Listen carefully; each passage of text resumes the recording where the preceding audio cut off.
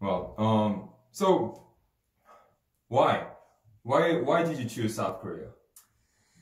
I knew you were going to ask me that, but I still don't have a great answer for you, except the fact that I've been here a couple of times before I actually settled over here, and one was for New Year's a few years back, here with a few friends, and the second was for the Winter Olympics. So both times I was here, I had an amazing time, and moving from Melbourne,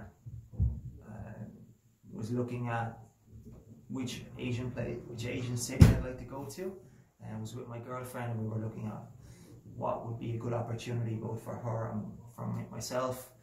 And yeah, we just kind of settled on Seoul really, because we'd lived in Hong Kong, as I stated earlier, and we felt that Seoul would probably be our next favorite choice, having already experienced it. Okay.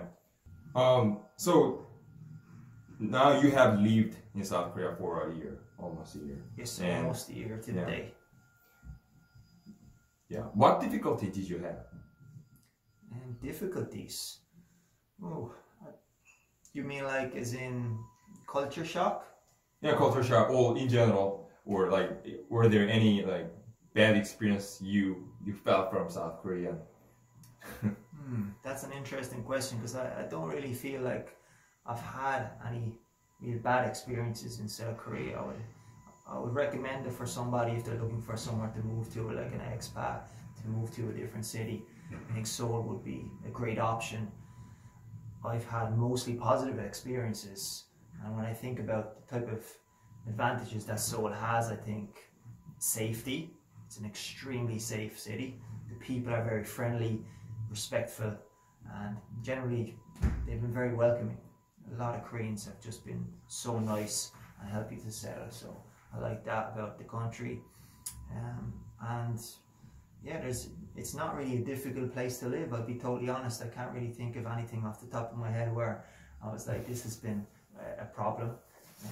If you're really looking for something, if you're really looking for an issue that maybe I may have had, it may have been the language.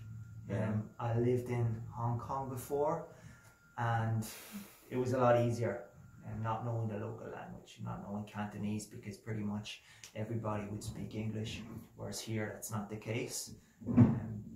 Some people do speak good English, but it's not as popular here, I don't think. Okay, so language barrier, that could be the only difficulty. Yes, that would be the big one that stands out for me if I was to choose one. Yeah. Okay.